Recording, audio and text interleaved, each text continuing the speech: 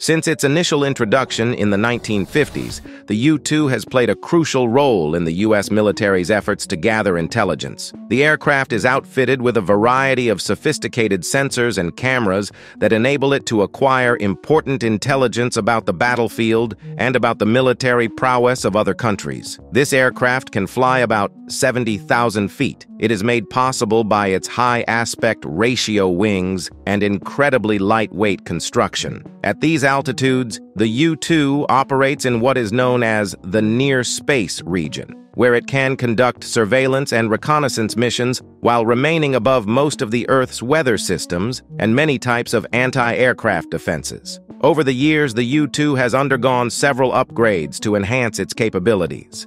These upgrades include improved sensors, communication systems, and data processing capabilities, allowing for more efficient and effective reconnaissance missions.